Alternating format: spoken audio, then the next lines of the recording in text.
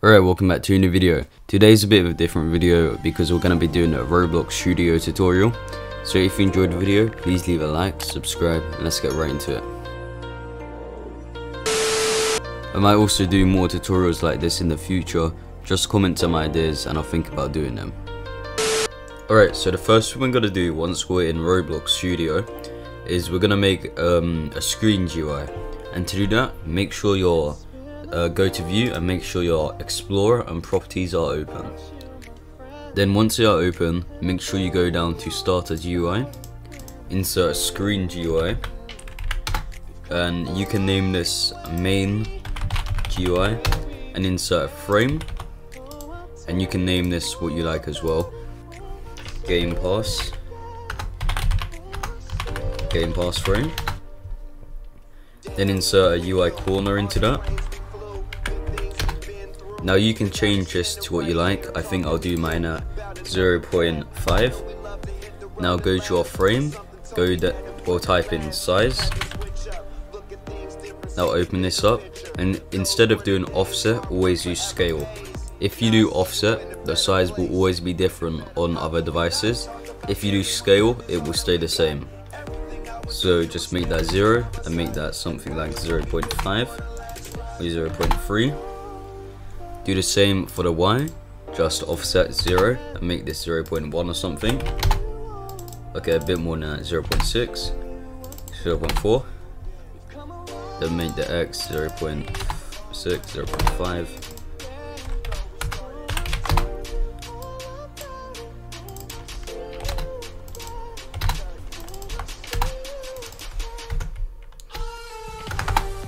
Alright, so there we go. Now you can just drag this to the middle of your screen, so around there.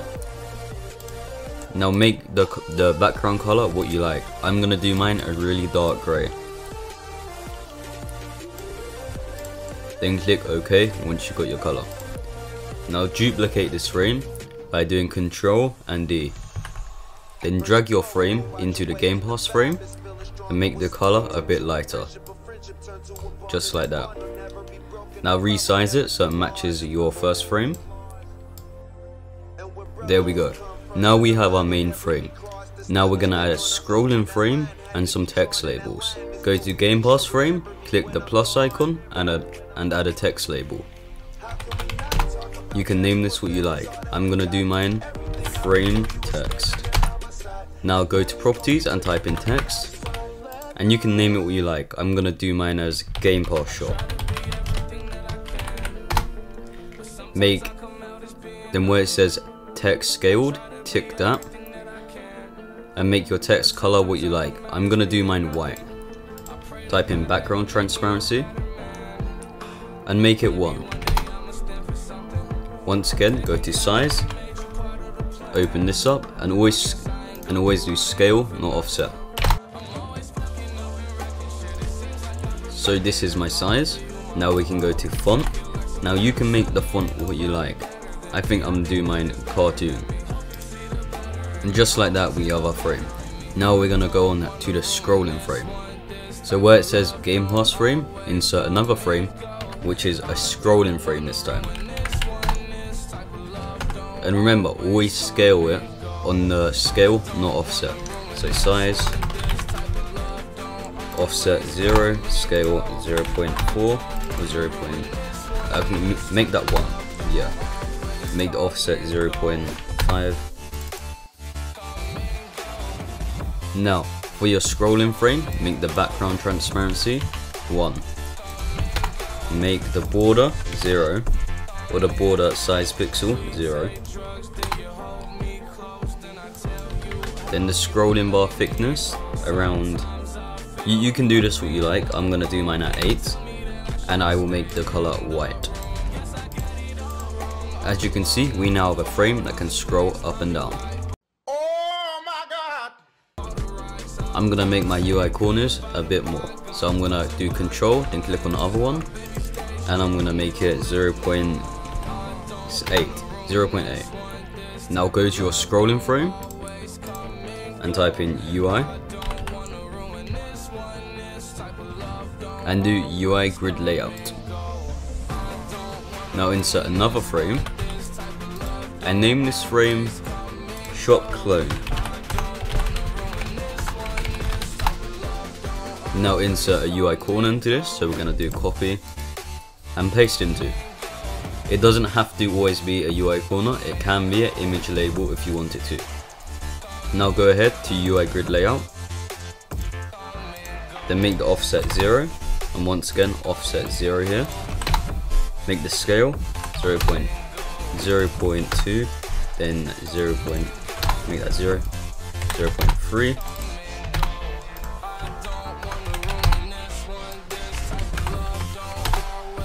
Just like this. Now as you can see, every time we duplicate this shop clone,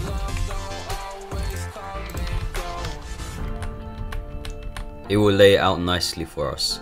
Go ahead to UI grid layout and go to cell padding and make this 0 and 0.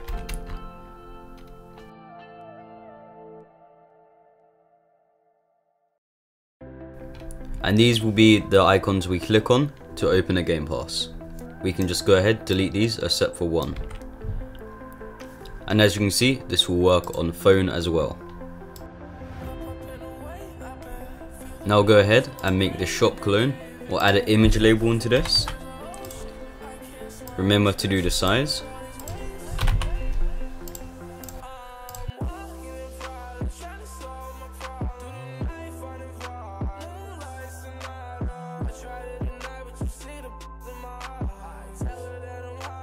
Now we can duplicate the text frame for this, add it in the shop clone, and change the color of this. We will do ours to around something like grey or black. There we go. Make the border of this 0. Make the background transparency 1. And make the image nothing. Increase the text size. Now duplicate it again. Control D, drag it down here. And we can do this as price.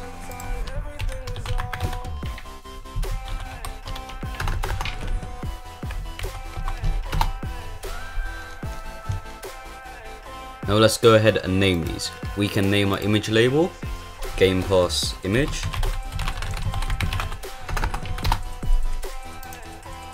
We can name this Gamepass name. And we can name this Gamepass price.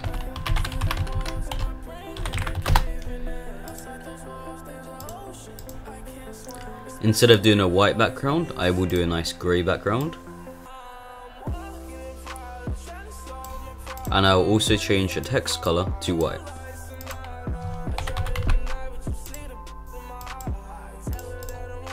Now as you can see, everything here is done. You can mess around with your frame if you like to. I think I will, just a bit.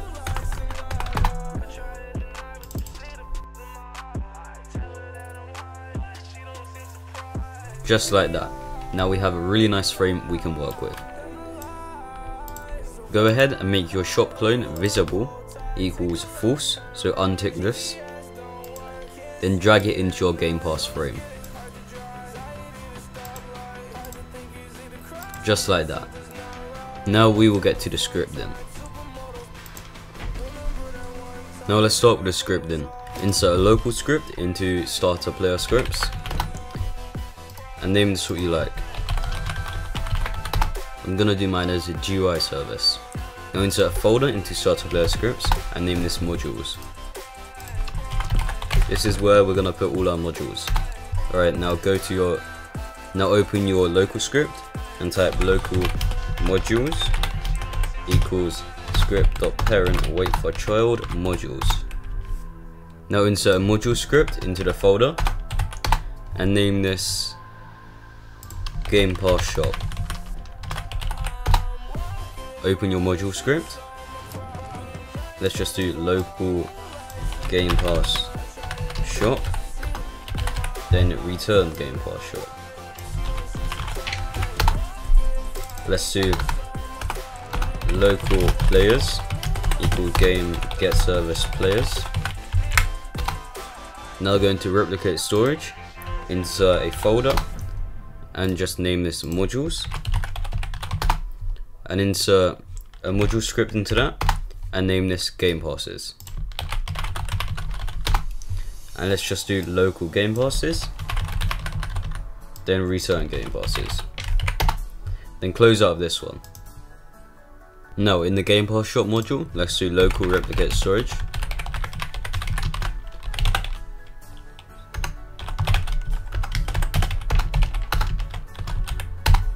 then let's do local modules,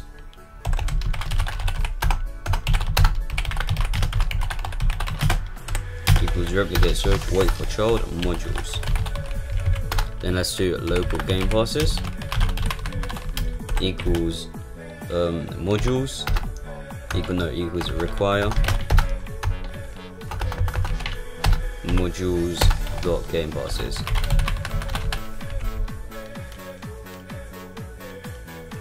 Then let's do for IV in pairs game passes do print IV. Now let's go to the game passes module, and this is where you can add and delete your game passes. So let's just do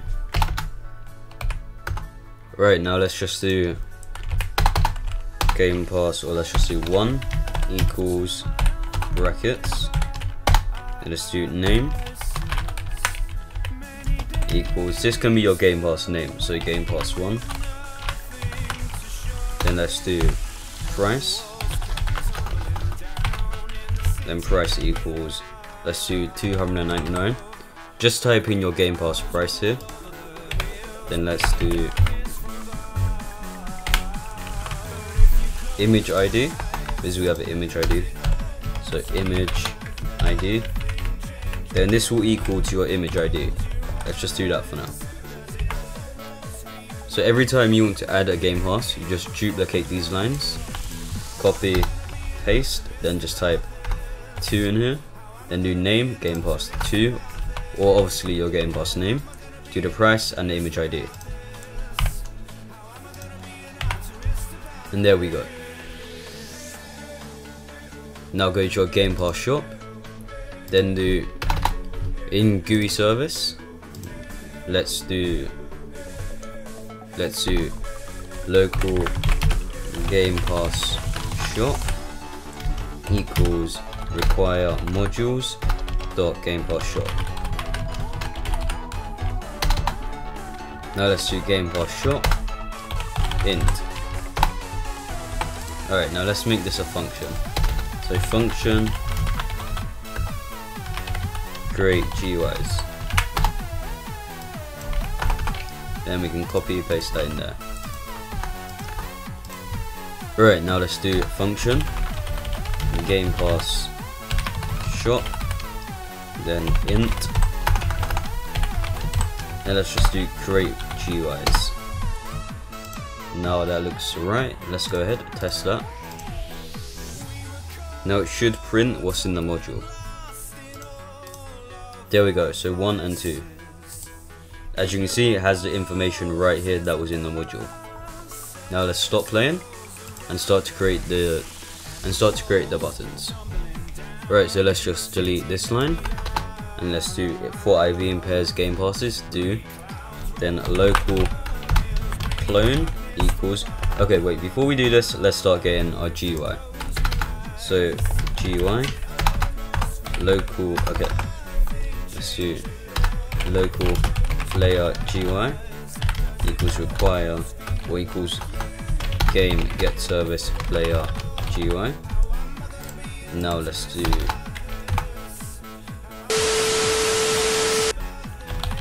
equals player GUI wait for child main GUI.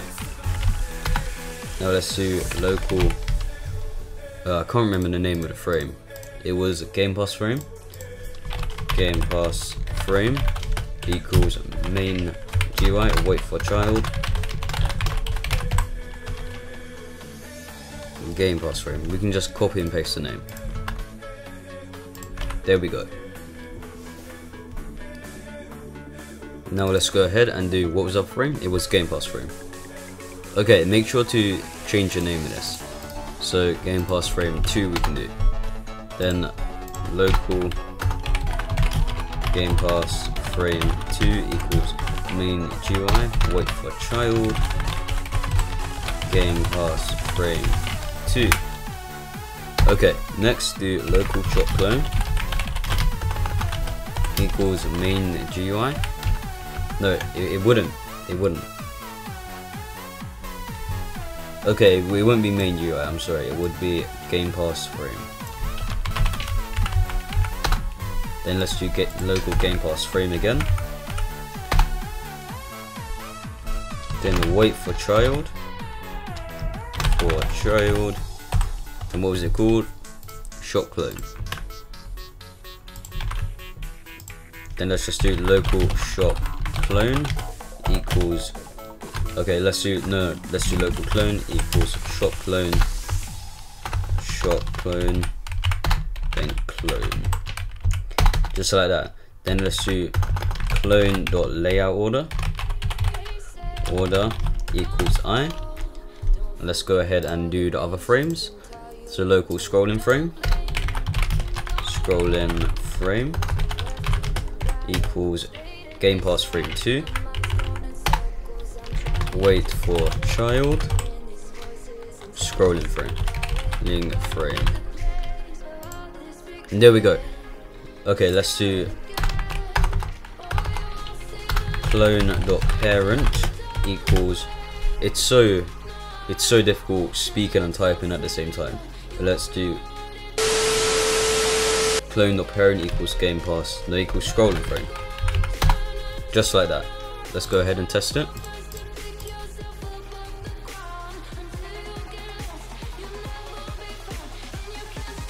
Okay, we have an error here. Local let's just do local player equals players.local player. Then let's do player. It wouldn't be players, it would be player. Now go ahead and test it. And there you go. As you can see, we now have our nice Gamepass frame. And when we go ahead and add one in the module, it will add one to the frame. So if I do, let's do 3. And let's do this Gamepass 3. And maybe we can change the price to around 100. It should work. Okay, we have to do the text now. Yeah, okay. But as you can see, there was 3 clones. Now let's do clone dot what is it? It would be name. Okay. Clone dot what's in a clone? Gamepass name equals. We have to do the module or v dot name.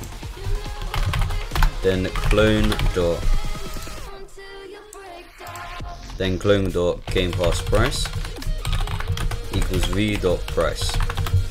It would be text, of course.